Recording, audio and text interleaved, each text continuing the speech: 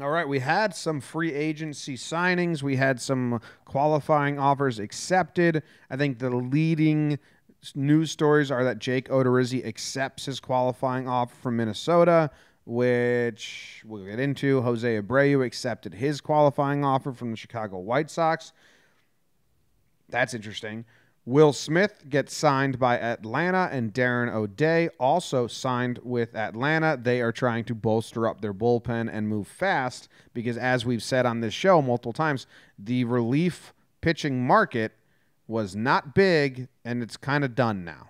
It's almost dried up. Yeah, let's do relievers in Atlanta first because they're kind of the two of the major topics. Atlanta is they're trying to get their free agency done with. They signed 2 relievers. One of them is pretty impactful, Will Smith. He was on the Giants. He's been really solid for a long time. I think it's interesting. He got more money than Ottavino and Zach Britton. Not a lot more, but a decent chunk. And I think if you asked around the league, a lot of people would lean Ottavino and Britton over Will Smith.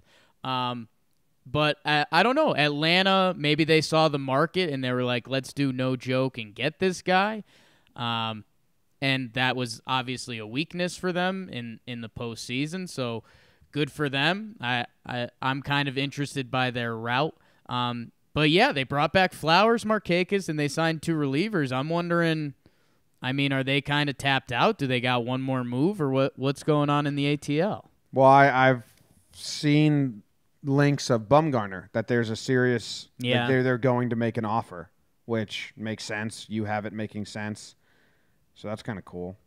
But good for Atlanta, man. This market was not good, right? We said that a lot. Yeah. If you wanted to get the free agents that you believed in, and they were, what do we have here? They were, Will Smith was the highest regarded free agent relief pitcher. Will Harris is behind him. He's still available. But then you also got Darren O'Day for, backup purses just to bolster it when you got the top guy. Will Smith was kind of the top guy available. So good for them. Yeah, the only wild card in the relief pitching pool is Dellin Betances. He's got dirty stuff, but he missed all of last year. He's going to miss part of next season. No. Did you hear the update? No. Dellin said he's not going to miss any of next year. Oh, there you go. I thought I said that, and then you talked me off the ledge. I heard. Well, I don't know if you can trust him. Okay. Well, he might miss start of next year. He said that by December this winter, he will be fully recovered from his Achilles injury and have a normal offseason by December, which I just find very hard to believe, and also really good for free agent stuff.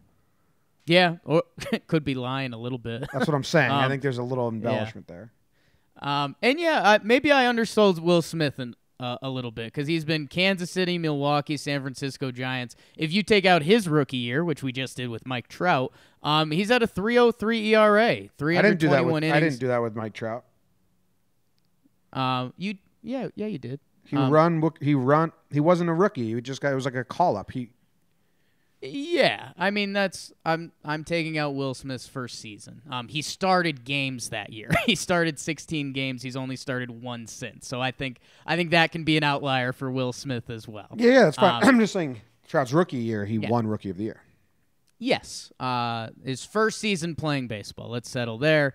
And Will Smith was great last year. 2.76 ERA, 34 saves for the Giants, 96 strikeouts in 65 innings. So good for Atlanta. He's not the flashiest name, but he did have a good year, and he's kind of a fun guy. We saw him on a couple breakdowns. Hopefully he fits with that Atlanta squad. Should they? What is their identity? Went to high school in Georgia, Jim. Perfect fit. Love it. From there. Wow, that is wildly amazing. Can we get to these qualifying offers? Because they're what's super interesting. Yeah. You want to go?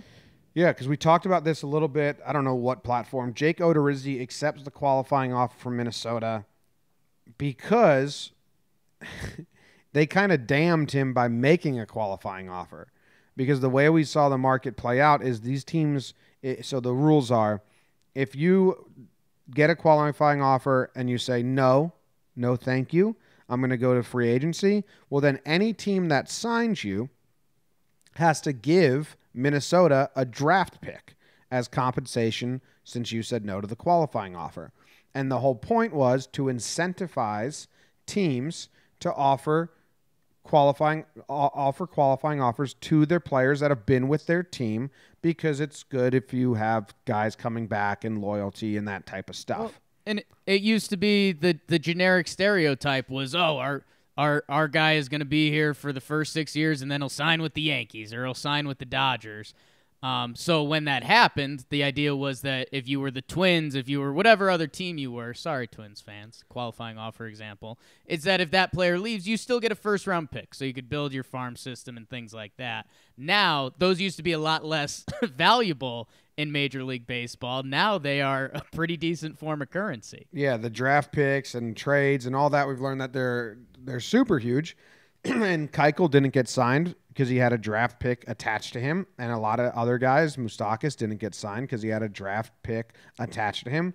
So if Odorizzi says no to this qualifying offer, teams may want to pay him the same money or more, but they don't want to do it with that draft pick attached, and he could be waiting all winter. So his hands are kind of tied because he's pretty deep on the free agent pool right now, and he's got a draft ticket patch, so he's just like, I have to take this because this is money on the table right now. So yeah. The qualifying offer system kind of sucks. A lot of systems in the CBA suck right now. Good for Jake Odorizzi because it is a decent chunk of money, and he does get to stay and be with his team, and good for Minnesota for the fans that like Odorizzi, and bad for the fans that don't like him. I'm not sure how many go each way. But it is just such an interesting trickle effect with the CBA and all the rules and shit. Yeah, and it's strong. The thing that is saving the qualifying offer currently is that you can only be offered it once.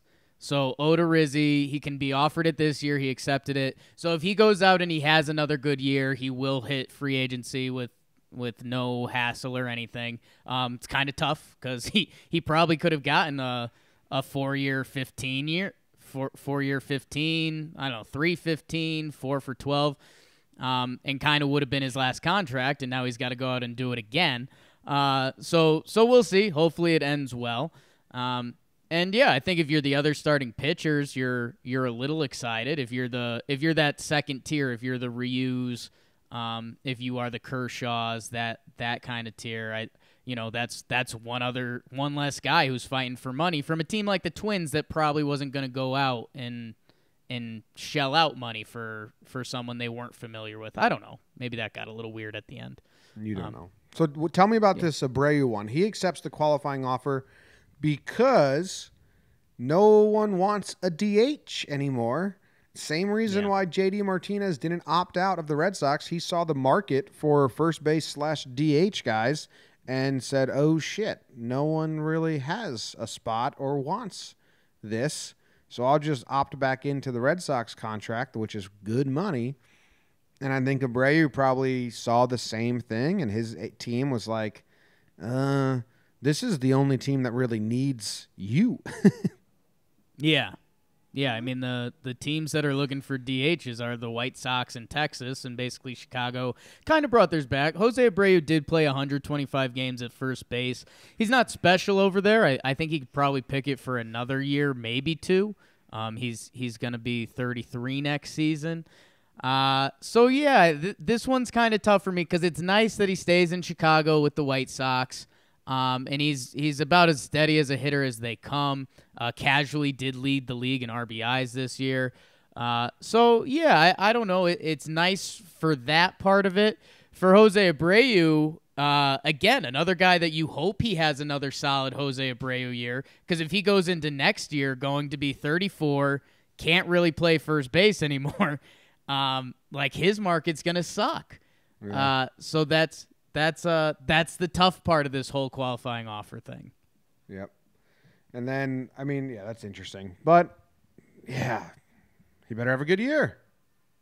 Have a good year and go get a 2-year good money or 3-year decent money contract to DH first base somewhere after that. But, yeah, it's and that's I think most of you are with us, but if that would be the overlying thing in this. If Jose Abreu hit free agency this year, he probably gets 3 years, 15 mil per. Instead, he's getting 1 for 17, 1 for 18 essentially, which is more for this year. But if he has a bad year, he might screw himself. He'll have a great year. You're going to get Puig in right field. They're going to have fun. Go Puig, they'll have like a little... Yeah, they got a Cuban connection. Moncada got MVP votes. So this Huge. This big graph, I don't know who made this, but I'd give him a shout-out if his name was on here. John Becker. That's who it is. My sophomore biology teacher. Here are the teams that are out, according to John Becker, who's done a great job keeping up with this, on Garrett Cole.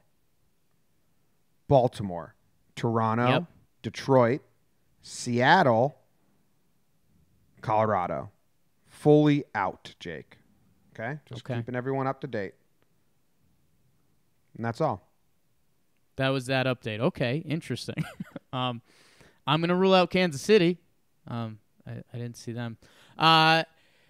Yeah, I don't know. And I think how about this to kind of tie things off a little bit?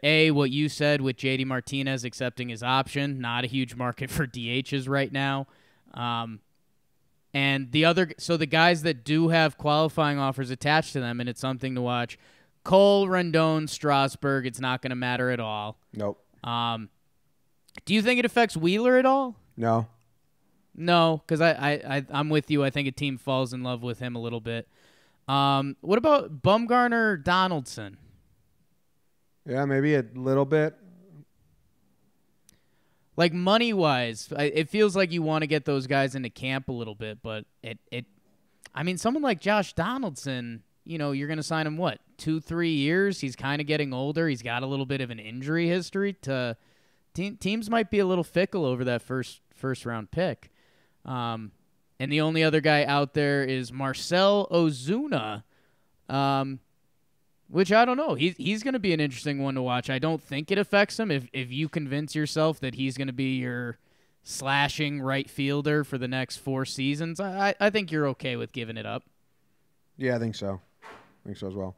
I have do one more thing and then we'll end this. But this is, I think, if I keep up with this over the offseason, and I'm not keeping up with it, John Becker is, but I'll share it. Yeah. He has he has in here, team has a legitimate shot, has made an offer, or are in the top candidates. And there's a couple now that he has. Brett Gardner and the Yankees. It's kind of obvious, but there's been reports now that they are working on something. He has Madison Bumgarner and the Atlanta Braves. The Braves they are a top-tier candidate. Have interest. It's like noted, right? Yeah, he likes the AL East for Mad Bum, huh? Or the NL East. Does he? Yeah, he's got Atlanta with the green, but he's got Philly and Washington with the baby blue, which is interested. Yeah, but it's not him. Then he links the tweets if you click the blue. Right. That. Strasburg with Washington, and that's because they made an offer already. Yep. And then there was another one that was interesting to me. Oh, Howie Kendrick with the Tampa Bay Rays. Yeah, I mean, it could be a Rays move. I guess if you're fully bought into what Howie Kendrick was last year and you're not one of the front offices saying he's older and he's going to regress back to the mean, yeah, I guess that would be a good Rays risk-reward move. Like, if you get the 950 OPS Howie Kendrick, yeah. And then for Alex Gordon, what's going on with Alex Gordon? He's got team is out on player and is not interested for every single team in the league. And then he has the Royals as being very interested. Has every other team come out and said no to Alex Gordon? I don't know. Feels a little Wainwright-ish. Who, by the way, Adam Wainwright re-signed with the Cardinals, so that's good. And Ryan Zimmerman has interest from the Washington Nationals, Mr. National. Yeah, I bet. Yeah, I bet. So that's the end of that. And that's the end of the show. And we thank you for hanging out with us, and we appreciate it. And Jake, any final words? Thanks for seeing us. We'll see you guys, Monday, Tuesday? We'll see if there's any other breaking news. Yeah, Let's get a trade. Let's get a trade. We'll be back Monday, and then Jake and I will be traveling, and we'll maybe do some shows together later on. Yeah, if you're one of our GMs that listens, do a trade. That way we'll know you're a fan. Thank you. Thank you, all our GMs that listen. Do the trade. Jake sucks.